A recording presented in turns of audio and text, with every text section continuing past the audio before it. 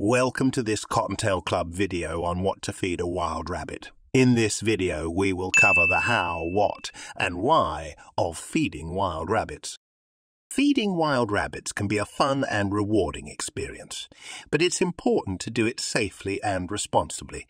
In this video, we'll go over some tips for feeding wild rabbits and how to ensure their health and safety. First and foremost, it's important to choose a safe location for feeding wild rabbits. Look for a quiet, secluded spot that is easily accessible and avoid areas near busy roads or where predators may be present.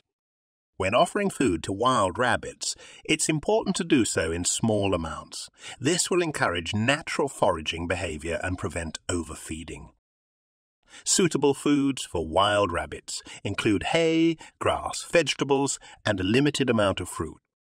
To avoid attracting other wildlife or pets, offer food in a safe container such as a small dish or feeding station. This can also help prevent the spread of diseases and ensure that rabbits are only eating the food you provide. If you choose to feed your wild rabbits fresh grass, make sure to avoid areas that may have been treated with pesticides or other chemicals. After you're done feeding, make sure to clean up any food or waste that may be left behind. This can help prevent the spread of disease and ensure that other wildlife are not attracted to the area. It's important to keep your distance when feeding wild rabbits. Wild rabbits can be easily frightened and may become aggressive if they feel threatened. Try to maintain a distance of at least 6 feet and avoid sudden movements or loud noises. Finally, it's important to remember that wild rabbits are not suitable as pets and should be allowed to live in their natural habitat.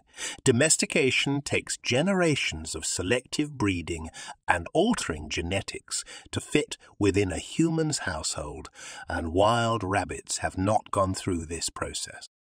If you're looking for a further in-depth guide, be sure to check our blog post in the description below at cottontailclub.com.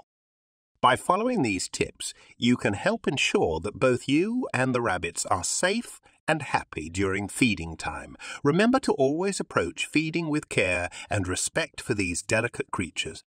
Thanks for watching. If you found this video helpful, please give it a like and share it with your friends. And if you have any other tips for feeding wild rabbits, let us know in the comments below.